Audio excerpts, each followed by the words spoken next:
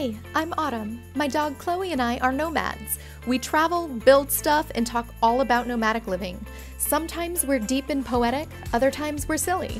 Sometimes we share practical and pragmatic tips, and we always share the incredible blessing of Mother Nature's beauty. Last week, we continued to marvel at the beauty of Idaho, and we shared 18 strange things that we learned about living in a car full-time for 14 months. This week, we share about how this lifestyle, although awesome in many ways, is complicated.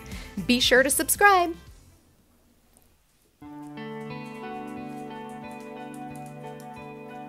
When I decided to try the nomadic life, I began the experience with the intention to be curious. I wondered if I would really like life as a nomad, or if the dream of the experience was more compelling than the reality. Whether or not I liked it, I wanted to know why I felt as I did.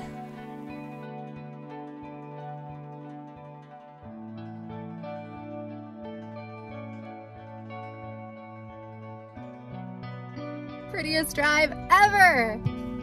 Hi! Well, look who joined us. She probably wants to go outside. She always wants to go outside.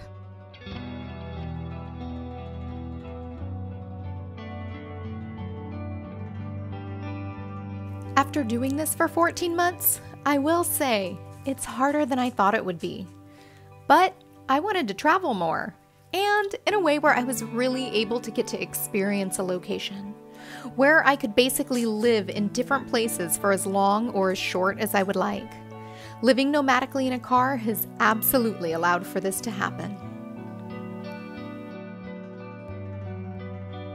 It's the first day of summer, and it is so cold and so windy that my eye was just watering.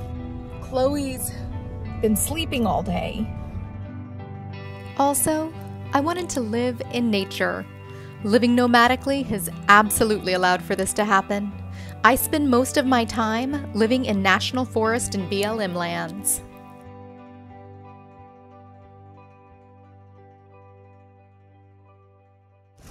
First day of summer. Heavy jacket, ear warmers, and it snowed yesterday and today. Oh, Chloe, up.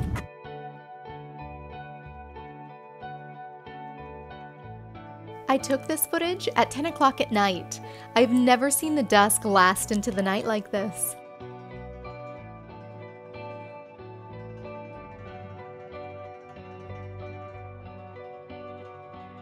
This was yet another free, wild campsite. I'm often asked where I find so many incredible free campsites. I use freecampsite.net. I've tried all the apps, but found this particular website to be the most useful. I also became a car-dwelling nomad so that life could slow down. I've always felt that life was filled with unnecessary complications, and I wanted to live calmly and gently.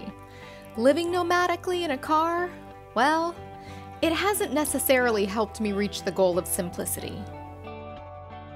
I woke up in Moscow, Idaho. I stealth camped. Then I went to a gas station, filled my thermoses up with hot water because sometimes when I stealth camp, I can't get my tea all set the night before, which is really my preference. But anyway, that's what I did. And then I drove up to Coeur d'Alene. I went to Planet Fitness to wash my face. Then I needed to go to FedEx Kinko's to do a little bit of business. Oh, I've also walked Chloe twice. And now we're going to a dog park. All before 10 a.m.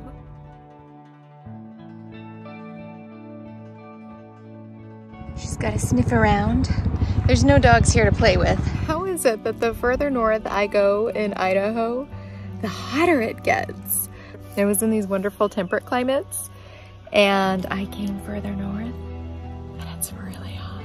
I have not showered in a week, mainly because I've been out in the woods, and although there was a shower where I was out in the woods, it was like 27 degrees. So I didn't want to shower in those conditions. Anyhow, there's a Planet Fitness here.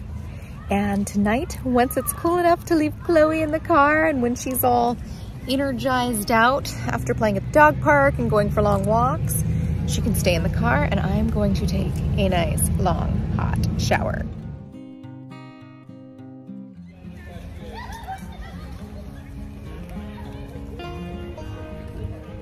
She sees him. She sees him. Okay, we're gonna go the other way. Hey, do you like it?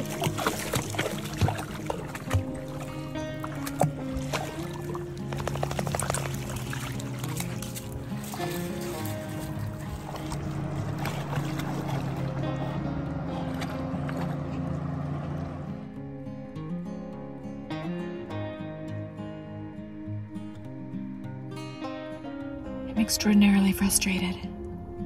Trying to find a residential street to do my voiceovers.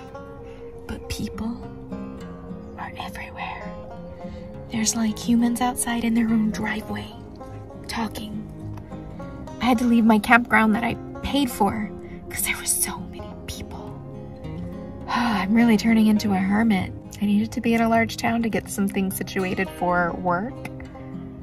But it's not easy, and it's hot, and I'm grumpy, and I'm still having a good time, but if I'm really honest, this trip is an interesting one. Editing side note, from my hotel room. After 5 weeks on the road, I got a hotel room. I wish it was available for 2 nights, but it's not. Anyhow, even though I was kind of complaining about how busy the campground was, I ended up becoming friends with my campground neighbors, and they were so awesome. That's why I'm a hermit who is social. I need my people, and I need my solitude. It's both. Chloe is in REM sleep right now. I think she's dreaming about squirrels and birds and chasing them. All throughout Idaho, there are lakes like this. Everywhere you go, all over. If you blink, don't worry, you won't miss it. There will be another lake just a few miles down the road. I was trying to get Chloe to take a selfie with me for a thumbnail pic. She wasn't feeling it. There were too many squirrels. I must say, one of the best and trickiest parts of full-time nomad travel is that you meet wonderful people and dogs. Chloe made fast friends with Noodles, another healer mix in Coeur d'Alene.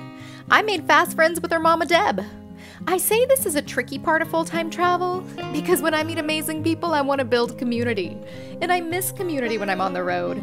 I already miss my Flagstaff friends, and I don't want to say goodbye to all my new friends I meet along the way.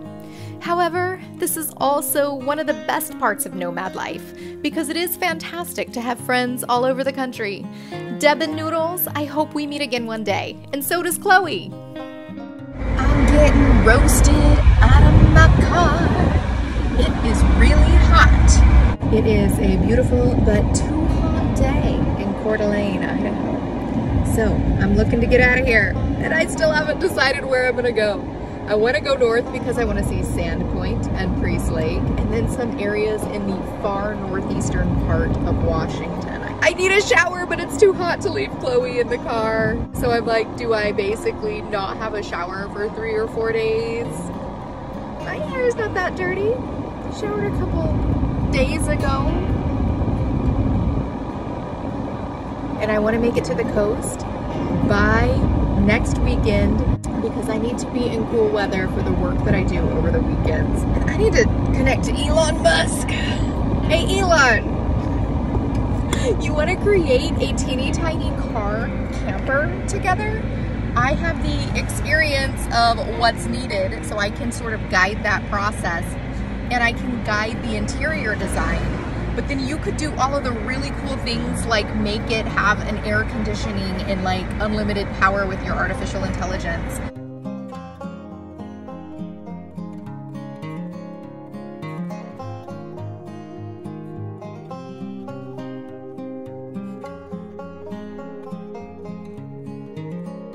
I know this is a long clip, but she is so darn cute. We are escaping the heat. We are currently in very hot Washington State. I had no idea it was so hot up here. I mean, it's summer. It's summer now. But in my defense, I went north to escape the heat, and on summer solstice, the first day of summer, it was snowing where I was. I was in my heavy jacket with my little ear covers. Now I'm going way off route to escape the heat. I say off route because really, you just go where you need to go. But It is hot. Curious if Chloe's gonna want to run around. She's just sort of mosey and sniffing stuff. Hoping she gets a few good sprints in because I'd like to drive a good 5 hours to somewhere that will escape the heat. We got a tornado or something? Tornado without any clouds? I mean, that could be a dust devil. That's one heck of a dust devil. That's a big one. It doesn't seem like it's windy though. Like I'm not getting blown off the road. What is that thing?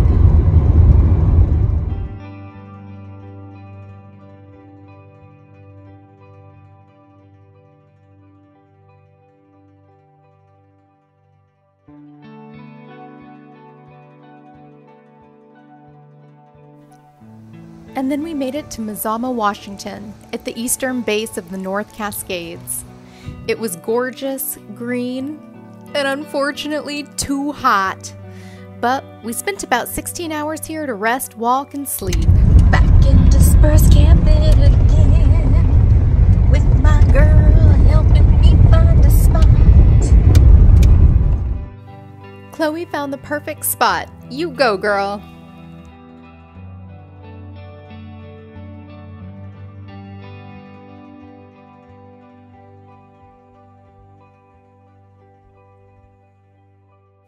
The next morning was beautiful and fragrant, with the aroma of wildflowers after a fresh rain. Even so, Chloe and I got roasted out of the car again.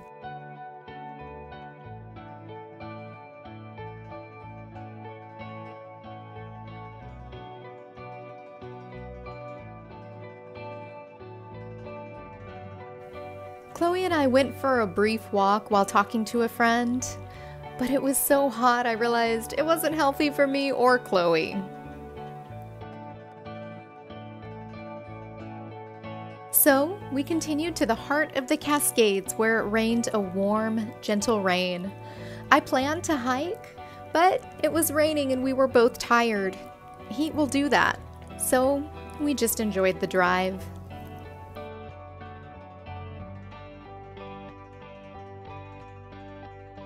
Chloe was so tired she was falling asleep while sitting up.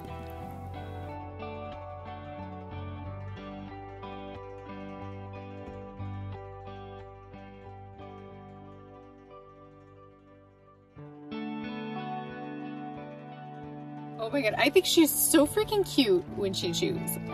What is it that's so cute about a dog chewing?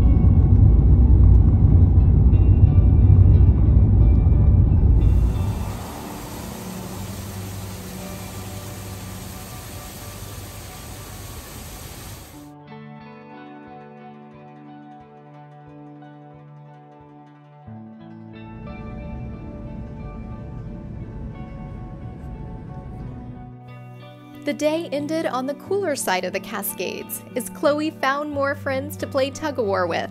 This is her new friend, Molly. Chloe is a social dog. She is not a hermit like her mother. And she is my friendship-making wing gal.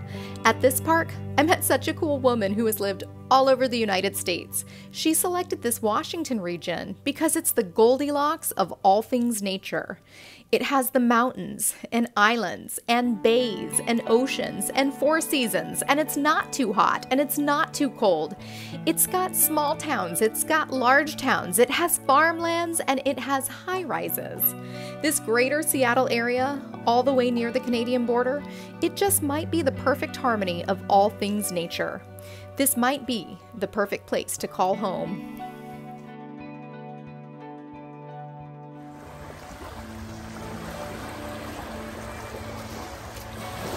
Coming at you exhausted from the beautiful Pacific Northwest. Chloe and I have been spending time on an incredible island, and then there's lakes all over the island and the best dog park that I have ever seen. But I am exhausted. I don't usually stay in one place for approximately 9 days, and Chloe and I have been in the general area about 9 days, and that means I've been stealth camping for approximately 9 days. The reason for that is that my dear sweet Chloe has had a pretty serious medical issue arise. So we have gone to the urgent care vet clinic and we've gotten some treatment, and we're gonna go back for a follow-up in a couple of days, and then what is the result of the follow-up is going to determine what our next steps are. So I have more days of stealth camping ahead of me.